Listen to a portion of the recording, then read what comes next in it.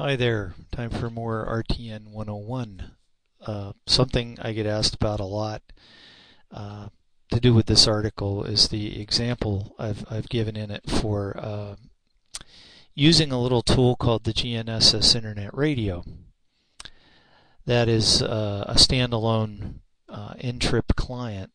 They also have standalone NTRIP servers, etc. But this is the free public domain one. I gotta find a data collector. Whoa.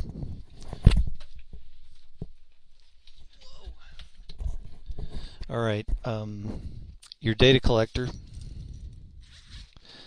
probably has survey software built into it, and if it's the GPS type of capable survey software, it probably has an NTRIP client built into it if it was done, if the software came out in the last 4 or 5 years. So you won't have to worry about this, but getting used to the idea of the camera, and also there's this voice delay thing. It's sort of like the lip sync, it's like, oh no, Godzilla is coming, save Tokyo. But anyhow,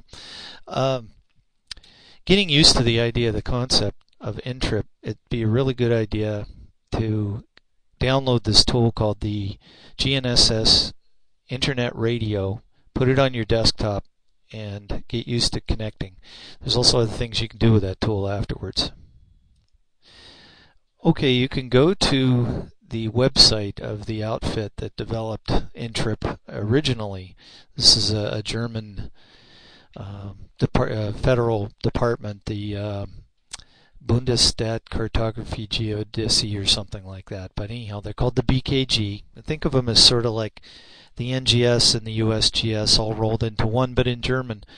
Go to their website, which is this URL up here. You got to type it in just like that. And you have to go to this scroll box here and go to NTRIP. And here's the downloads.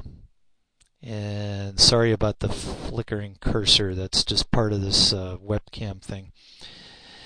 The GNSS Internet Radio for Windows or for certain mobile devices, but you can download this, right-click on it, save the target, run the application. It does not need to read to the registry, so you don't need administrator rights to put it on your operating system. While we're in here, actually there's another application I want to point out. It's called GNSS Surfer, and this has a lot more options for folks for moving data and GPS data around. I won't go into it too much, but it's a fun one to download, although a lot of the instructions are in German. If you're into deep geek mode, go get that one.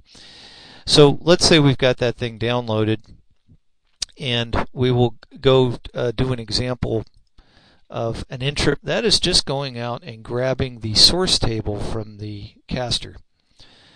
And the source table are sources of data streams from this caster, which can be single base in all kinds of different flavors of RTCM or CMR or whatever the RTN operator provides you.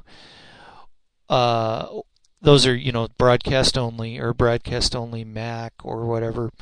There's also the bidirectional style too, which get kicked off by a position from your rover and kick off a correction creation like VRS or non-physical.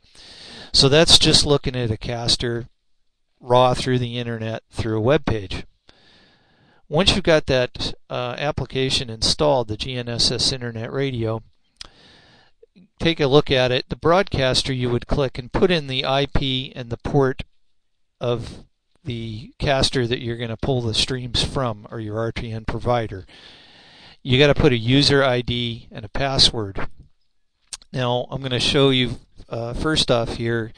This is a bidirectional or VRS style correction, and this is a list of the mount points on this caster. I've only got 4 on this test one. When you go to a caster, occasionally go and hit update source table because it'll add any new ones they've got.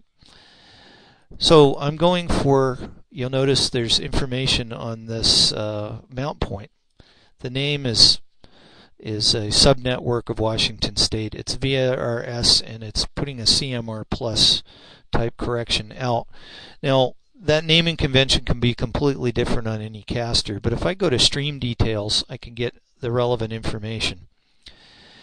The name of it, the authentication is basic, which means I need to put in a username and password. The format of what it's going to send you is CMR Plus, which is exactly the same type of CMR Plus you would get out of a base and rover setup, except this is created by a network style correction. No difference to the rover end. This particular one is producing GPS and GLONASS, and it's saying that you must send your position to kick off the correction creation.